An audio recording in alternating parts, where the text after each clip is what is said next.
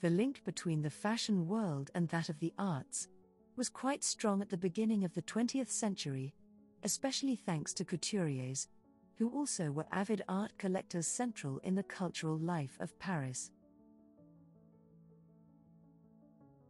Jacques Doucet is surely one of the most famous designers, who not only collected art, but also supported artists and architects in their activity, asking them to shape the spaces in which he lived and worked.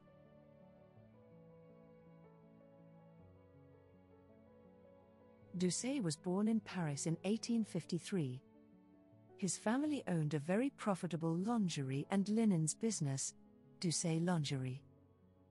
Raised in a refined and rich environment, from a very young age, Doucet began collecting 18th-century furniture, paintings and sculptures. In 1871, he opened his fashion house, and in his creations can be seen a heavy influence from the style of the objects he collected. His penchant for this opulent era made him the go-to designers for the divas of the time, as Cécile Sorel, Réjean, and Sarah Bernhardt, for whom he created outfits that were both refined and recognizable, enriched with embroideries, frills, ruches and volane.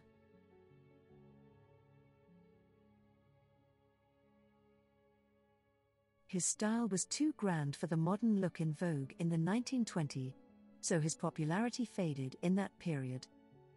However, he kept working, and in 1927 he asked Cubist artists and sculptors to decorate his studio house in Rue Saint-James, Neuilly-sur-Seine. Its name was Hôtel Particulier. It was designed by the architect Paul Rouault and included works and projects by Laurens, Charky, Lipschitz, and Marcussis. His first collecting interests focused on French 18th-century art, and after 1912 on French modern and contemporary art.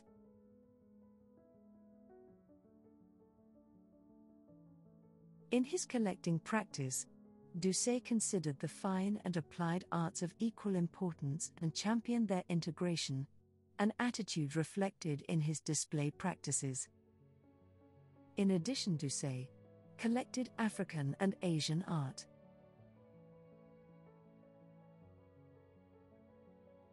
In 1875, Doucet joined the family couture business, established in Paris by his grandfather Antoine Doucet in 1817, and continued by his father Édouard Doucet and mother Mathilde, née Gonard. Under Jacques Doucet's leadership, Maison Doucet grew in scale and importance to become one of the most important fashion houses of its time. Doucet further exerted influence on the fashion industry by employing and mentoring the next generation of influential designers, among them Paul Poiret and Madeleine Vianney. In 1924, Maison Doucet merged with competitor Maison Douillet. The new venture closed in 1932.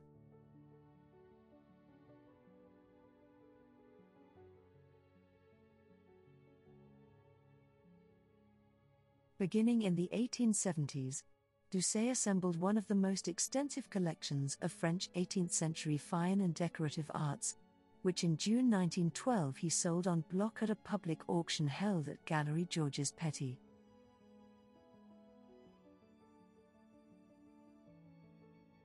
A social event of the year, the sale reached record prices and marked a dramatic shift in Doucet's collecting interests.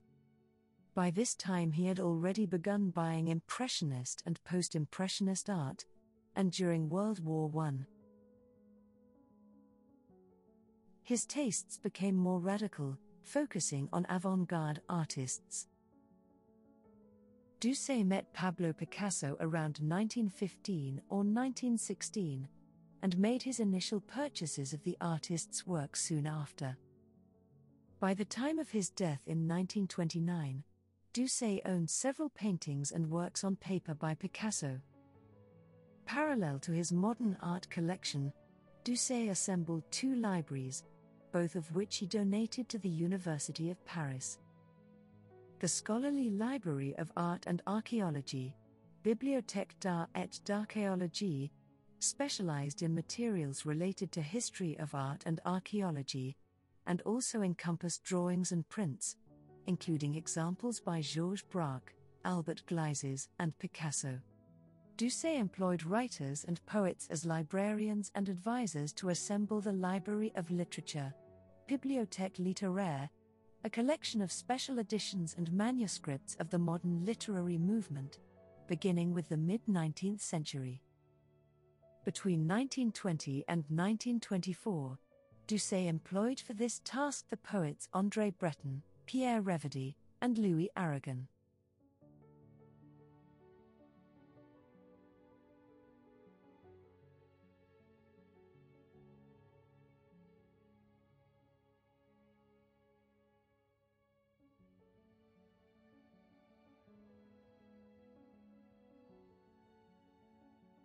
Breton became especially instrumental in Doucet's art purchases, advising him to buy Henri Rousseau's The Snake Charmer, 1907, Musée d'Orsay, Paris, obtained from Robert Delaunay in 1922, and Picasso's Les Demoiselles d'Avignon, 1907, Museum of Modern Art, New York, acquired from the artist in 1924.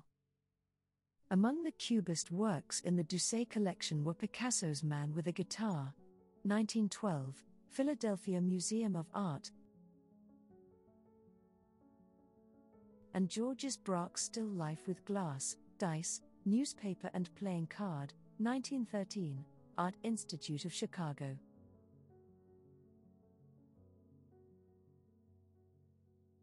Other artists represented in the collection were Constantin Brancusi, Giorgio de Chirico, André Derain, Marcel Duchamp, Matisse, Joan Miro, and Amedeo Modigliani.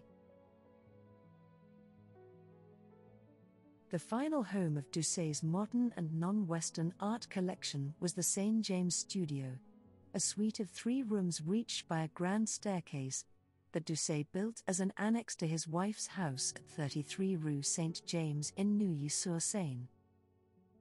Designed by the architect Paul Rouaud and designer Pierre-Émile Legrain, the private gallery was a showcase of Art Deco design, decorated and furnished with works commissioned from Rose Adler, Marcel Cord, Joseph Charkey, Eileen Green, Lalique, Legrain, Jacques Lipschitz, Jean Lersat, Louis Marcassis, and others. Following Doucet's death, the collection passed on to his widow, Jean Doucet, née Roger, and his sister Marie du Brugeld, née Doucet, both of whom gradually dispersed the collection through private and public sales and donations to French museums. Jean Doucet sold several works by Picasso and Braque through the dealer Jacques Seligman. A portion of Doucet's collection is now housed at the Musée Angleton Collection Jacques Doucet in Avignon, established by Doucet's descendants.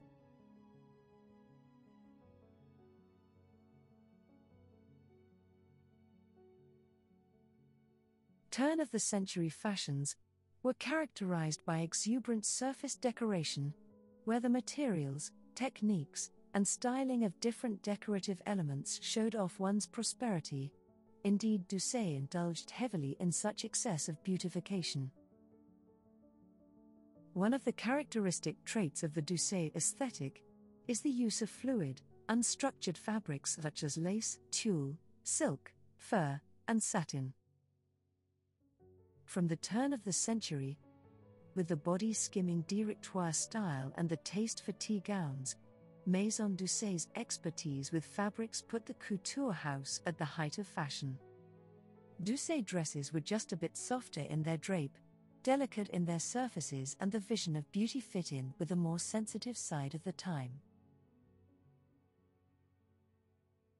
That Doucet's clients were daughters of great society matrons, wives of executives in the fashion retail industry, and popular actresses, confirms that the ultra-femininity of the Maison's designs were fashion-forward and distinct from the stiffer prestige image of the House of Worth.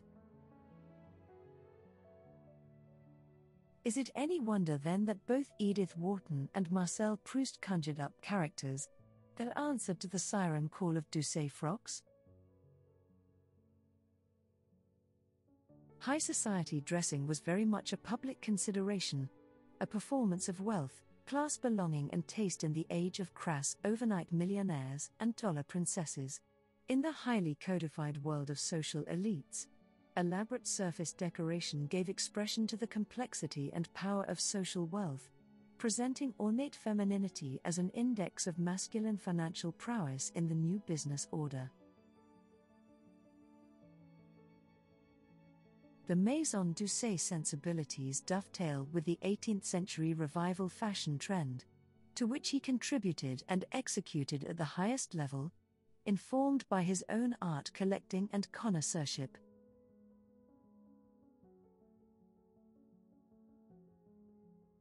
The sinuous lines of a peach-embroidered ball gown in the Art Nouveau style have their clear precedent and inspiration in the 18th century meandering lines of Rococo design, found particularly in textiles. Of all the dress styles in a lady's wardrobe, it was the tea gown, or at-home gown, that most embodied and fulfilled the sensual femininity of the Doucet aesthetic. Due to its light and clingy materials that skimmed a woman's uncorseted body, it had a naturally suggestive quality to it. The abundance of airy lace over fluid, unstructured silk of a 1907 tea gown conveys the romantic and delicate aesthetic of the early century under the lofty eye of Doucet. The tea gown's softness underscores the traditional relationship between femininity and the private sphere, while also promoting modern modes of dressing for comfort. The secret to the successful Doucet aesthetic seems to lie in the unabashed sensuality of the clothes, no matter what the occasion.